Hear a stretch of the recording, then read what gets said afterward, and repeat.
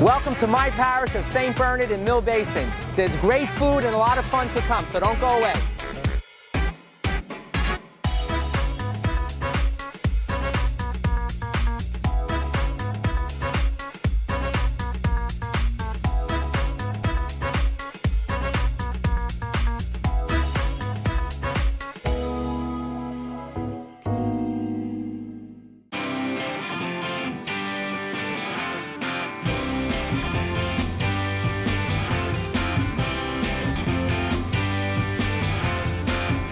Hello everyone, I'm Monsignor Jamie and welcome to Breaking Bread. We're here at my parish of St. Bernard's in Mill Basin, and at the end of July every year we honor Our Lady of Mount Carmel. We have a great big feast, there's a lot of fun and a lot of games and good food. So let's get going. Good to see you. Good, very good. Very good.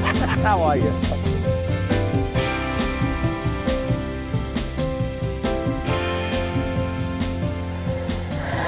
I'm here with Lucy the Third. Yeah. Are you Lucy's granddaughter? The famous Lucy's of all the feasts? Okay. Now, the Zeppelin's here. Tell me, what goes into making a Zeppelin? A lot of sweat and tears. A lot of blood, sweat, and tears, huh? And why does it have a hole in it? Because they're supposed to be like donuts. Oh, like donuts? Yeah. Okay. So now, how many of these Zeppelins do you think you sell in one night? At least 1,000. About 1,000. Yeah. So everyone that comes to a feast tries one out, right? Everyone. So how many do you get in a bag? 6 or 5. 6? Can I pack them up? 1, 2, 3, 4, 5, 6. Now what do we do? Powdered sugar. Powdered sugar. So That's part. the powdered sugar is really what makes it. Yeah. You want to always get extra. Extra powdered sugar. Okay. Now I shake them? And then they're ready. Then they're ready. I don't know if I'm ready. And that is good. When you come to a feast, you always have to have a Zeppelin. I'm here with Jimmy Mazzafaro, who's been running this feast for over 11 years here at St. Bernard's. And tell me a little bit about the tradition and why you brought this feast to our parish. It's a tradition from Italy and we love it to bring it over here for our friends with the community and to make believe in what we used to have and we still keep them alive. And What town in Italy are you from? Calabria. Calabria. And Yes. this feast took place in Calabria. Yes. Even over here we go around Borgo Beach, we try to copy what we used to do there. And like I say, thank God the neighborhood, and thank God the church, and thank God Monsignor Jamie. Well, as long as I'm here, we'll be doing this feast. All the members from JS Marina Social Club, they're happy to do that, and we're doing with real pleasure. It's so important to bring a lot of these traditions from Italy, from other countries here, to keep up the traditions and to pass these traditions on to our children. And this feast does that. You know, a lot of people say, why do they come to the feast? There's food, there's fun. But truly, we come because to pay homage to a saint or a tradition. And in this case, Our Lady of Mount Carmel. And hopefully, this year's feast will be very successful again. And I want to say thank you for the church that give us the opportunity to do this. You're welcome. And on Sunday, we'll have the Mass, and then we'll have the procession with Our Lady. Well, you're doing a good job, Jimmy. Thank you and God very much, bless you. James. All we have to do is pray for good weather. We pray to Our Lady for good weather. Thank you. We're here at one of the games in our bazaar, and we're here with Fran and Maria. Now, tell me a little bit about this wine booth. What do you win here? The white dot of your number, then you win Monsignor. Monsignor?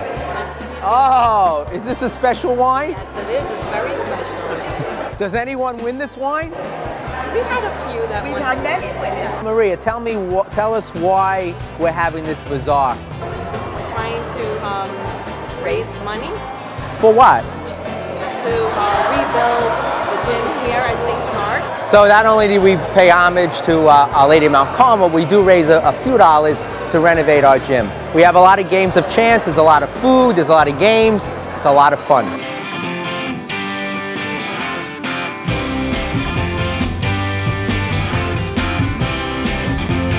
Come on, let's take a picture. So I'm here with Lucy of Lucy's Sausage, and any feast you go to in all of New York, you have to go to Lucy's Sausage. And who is this? Lucy. Lucy, how long have you been doing this? 48 years. 48 years? When did you start, at 5? 6. 6. Now, how many feasts a year do you go to? I do about 10, 12 like 10 that. to 12 every year, mostly in the summertime. Yes, from April till October. Now, which is the best feast that you go to? This one. This one, of course. I paid her to say that. I mean, you go to San Gennaro, Yes. you go to downtown Brooklyn, Our Lady of Mount Carmel. I go to Our Lady of Mount Carmel, I go to St. Rosalia, St. Rosalia, San Gennaro, and then I go to St. Anthony. St. Anthony. You hit all the big ones. Yes. Wouldn't you say that feasts are a part of what makes up New York? Yes, it's I mean, the summer wouldn't go by without going to a feast somewhere. Right, and it keeps tradition. That's great. Well, thank you for coming to our feast, the best feast in Brooklyn. Yes.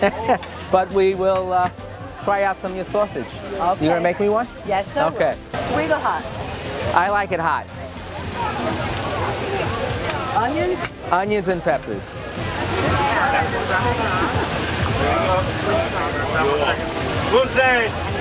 Good? I don't know, I didn't taste it yet. No, I mean enough onions. Oh yeah, let me taste it. You want a sweet sauce? It's hot, but it's good. How many of these do you eat a year? I don't eat any. The first one of the year and the last one, that's it. Make sure next year you stop by at St. Bernard's Feast in honor of Our Lady of Mount Carmel and taste one of Lucy's sausage. The best around. If you think this looks good, wait until you try some of my barbecuing. Don't go away.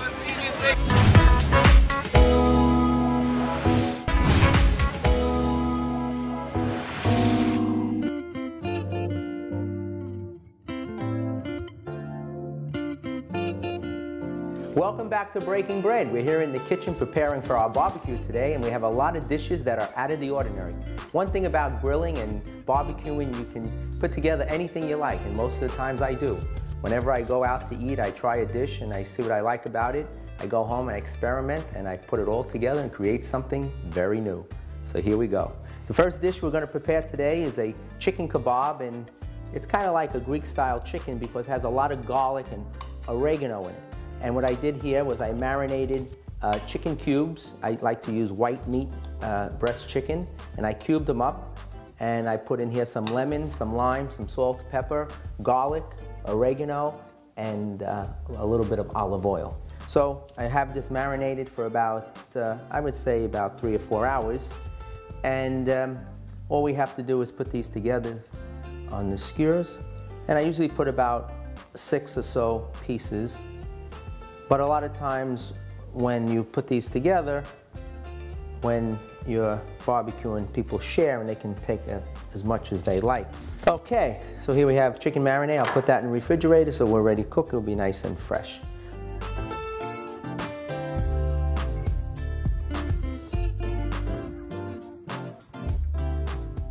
So our next dish here is a 3-bean salad. And this too is a variation of a couple of different salads, bean salads that I've had.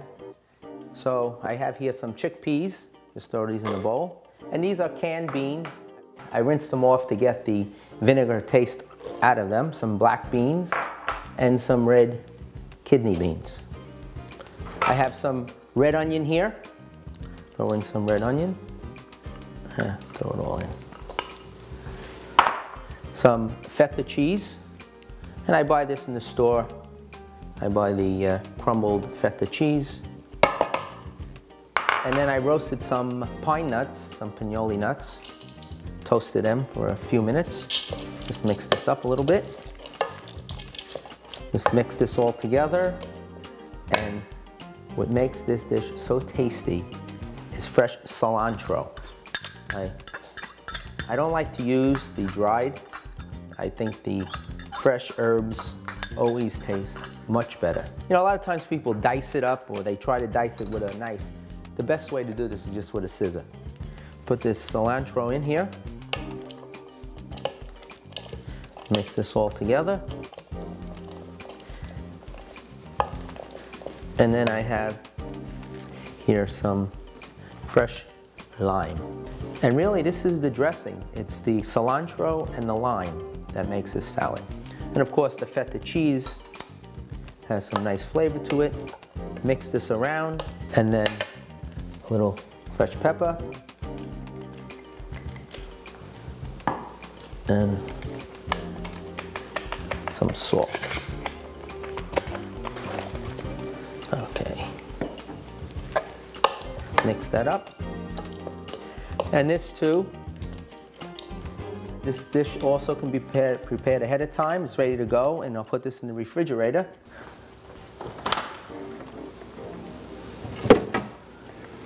What's nice about these dishes is that after you prepare them and you let them sit a little bit, the flavors all mend and blend together. This next dish is an unusual dish. It's grilled little neck clams. And what makes this unusual is that you never hear about grilled clams. And it's a very easy dish. And I have to say, this dish I did pick up. I went to a barbecue once and they were serving these. And I said, how'd you do that? And it's so simple. All you do is you get little neck clams, you clean them, put them in the refrigerator. When you're ready to grill them, you just take them out, put them on the grill. As they cook, they open, and as they're opening, all you have to do is baste them. Now, the marinade that I make for this here is a little lemon juice and olive oil. I have some olive oil in here. Put some fresh lemon into the olive oil.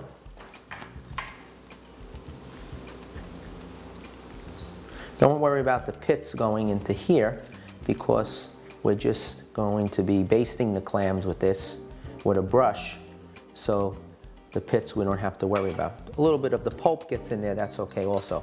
I have some fresh basil here.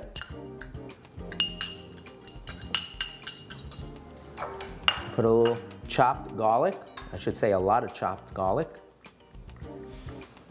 Mix that together. Hot pepper, crushed red pepper. Make them a little spicy. Mix that together. And all we have to do is, as I said, when we grill them, I'll show you in a few minutes, when they open on the grill, all you do is baste them with this marinade and it's delicious. So in the meantime, this can stay out, but I'm going to put the clams in the refrigerator until we're ready to use them. Our next three dishes are very popular dishes. Everywhere you go, you get sliders. And today I have three sliders that I'm going to be preparing. First is a seafood slider, then a beef slider, and then fresh tuna sliders. I just poached some shrimp. I got a large shrimp, and I poached them, and I just cleaned them, and I cut them in little cubes. I have here crab meat and lobster meat mixed together, and I just added a little bit of breadcrumbs in there, and I mixed that together. It's almost like a stuffing for a flounder or a lobster, and I mixed that all together. So we have our seafood in here. The next thing that I throw in is some fresh basil. Mix that around. We have here some fresh lemon juice. Mix that around.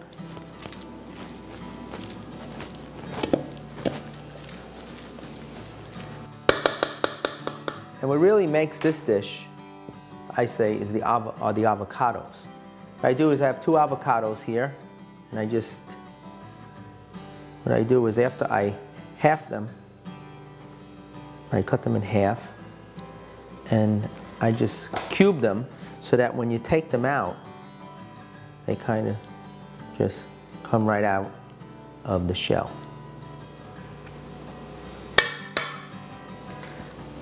So after I cut in half, I make a few cuts this way and that way.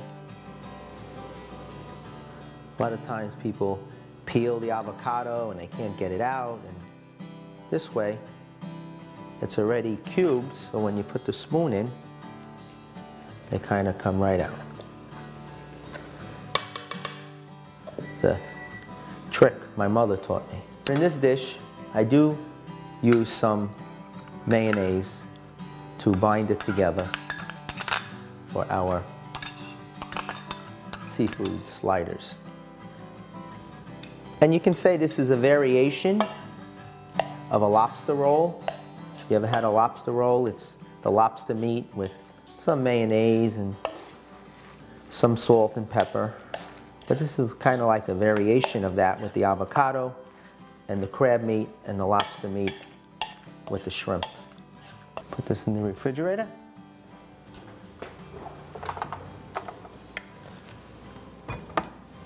Next slider is a beef slider.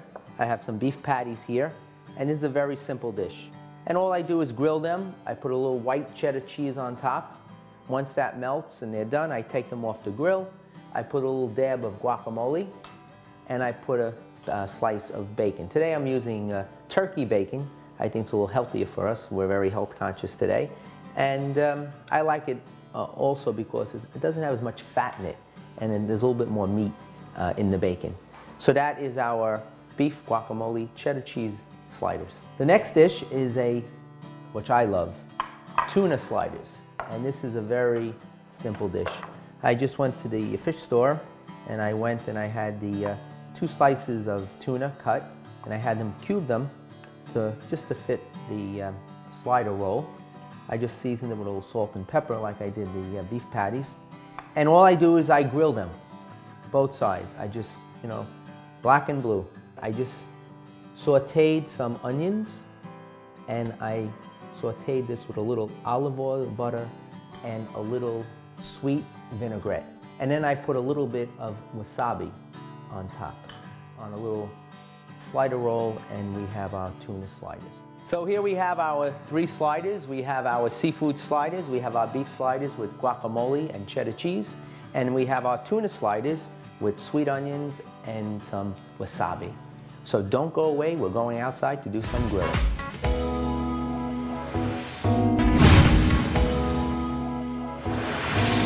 Welcome back to Breaking Bread. We're here now at our grill, and this is the hard part. The easy part is the preparation. The hard part is grilling. Because, a lot of times people say, oh, anyone can grill, I'll barbecue. That's not the case. Grilling is more difficult than cooking in the kitchen. Because you have one grill, it's very difficult to regulate the heat. In the kitchen, you have the microwave, you have the stovetop, you have the oven. There are many different variations that you can use. Out here, you have one grill. So when you're grilling, the first thing you have to know is what takes the longest. In our case today, it'll be the chicken. So I'll take out our chicken kebabs, and I'm going to put them on one side of the grill. I always like to start the grill low. You can always raise it. You start on a high grill and it burns, you can't take it away. Put our chicken kebabs on. Now some people say that when you're using a skewer made of wood, you can soak it in water so it doesn't burn. I never do that, but I guess some people do. Makes them happy. Maybe it works, who knows?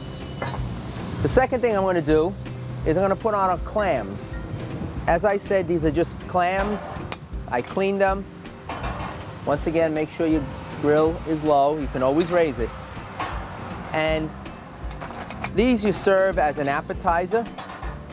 So once these are done, while you're grilling the rest of your dishes, you can go around and pass these hors d'oeuvres around.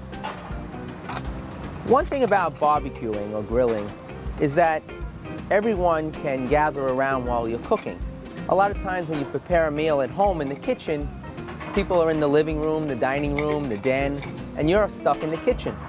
But when you're grilling outside, people come around, they have a drink, they watch you grill, they put their 2 cents in, they all tell you how to do it. I love when you're preparing something, they're all telling you a better way to do it. So I say, I just yes them to death. Put our clams out. And what's unique about these is that they will start to open. And once they open, we then start with our marinade.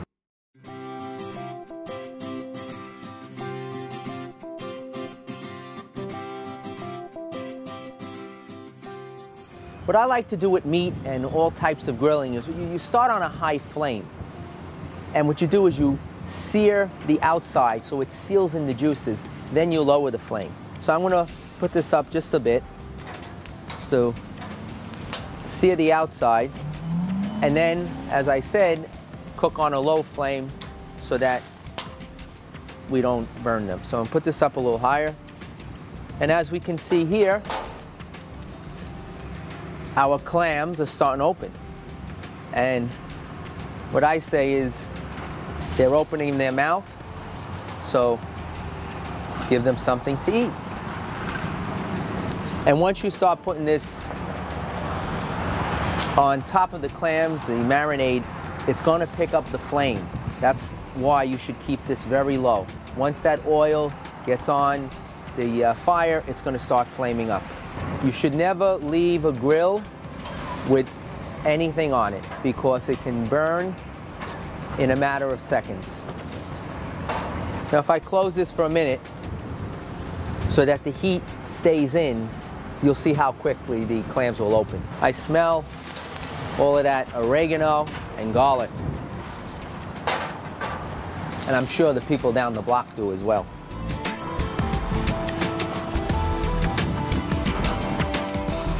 Another minute or so, these clams will start open. They'll open all at once.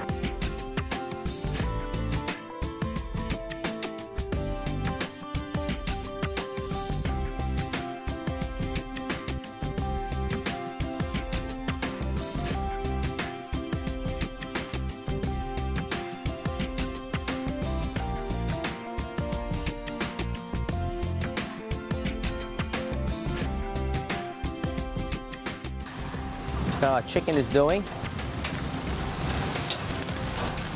As I said, it's all white meat, so that's not going to take too long. While those will come with my sliders on, I'll put these on the top because they're not that thick.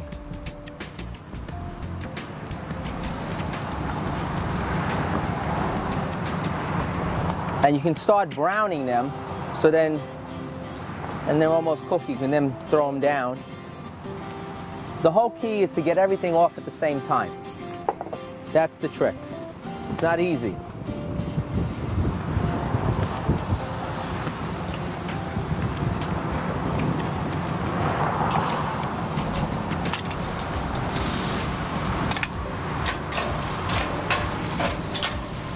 Now, if the clam doesn't open, don't eat it. It's bad. Throw it away. And when in doubt, throw it out. So this marinade, I'm going to throw right on top.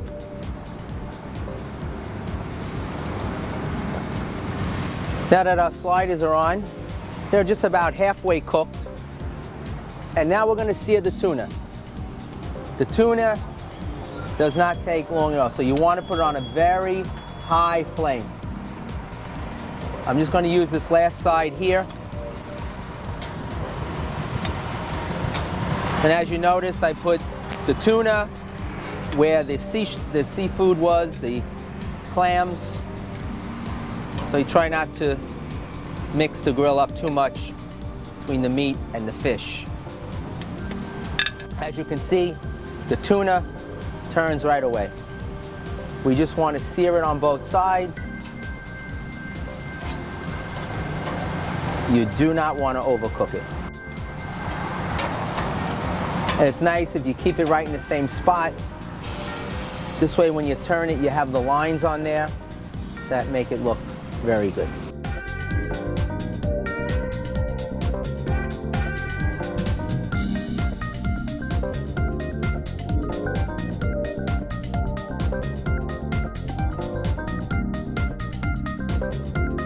Wow, look who's here. My friends just arrived. Just in time. We're ready to eat. Monsignor O'Toole, how are you? Good. Good to see you. Father Elias, how are you? Good, Monsignor. Father Thomas, how's things in Poland? Everything is good. Getting ready for World Youth Day? Yes, I'm ready. We'll be there. Brooklyn will be there.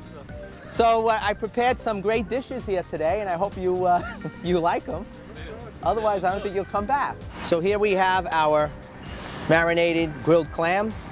We have our tuna with sweet onions and wasabi, our marinated chicken, marinated with oregano and garlic, and we have our beef sliders with cheddar cheese and guacamole.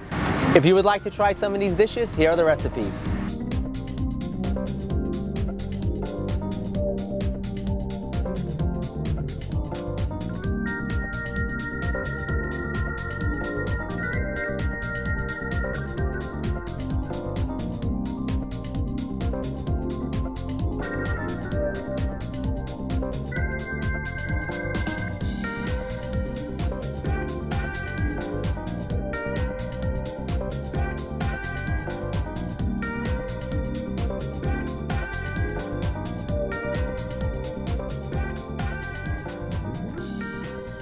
And if you have a recipe that you would like to share with us and have on our show, just send it to breakingbread@thesalesmedia.org.